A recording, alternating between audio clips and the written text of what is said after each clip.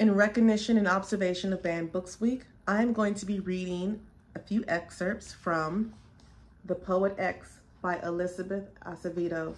This book is in poetry form, but it tells a whole story. I'm going to read a couple poems from it. I think the story of Genesis is mad stupid.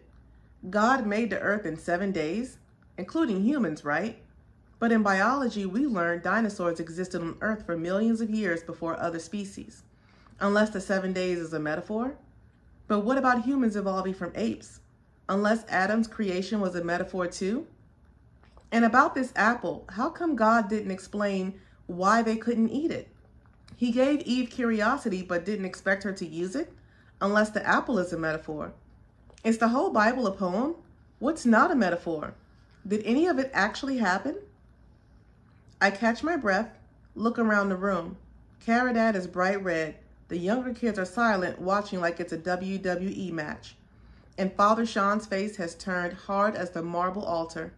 Why don't you and I talk after class, Shamara? Father Sean tells me I seem distracted in confirmation class. Tells me perhaps there is something I'd like to discuss besides Eve.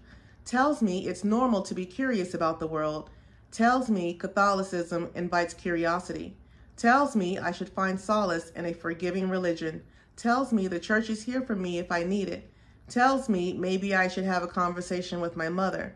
Tells me open and honest dialogue is good for growth. Tells me a lot of things, but none of them an answer to anything I asked.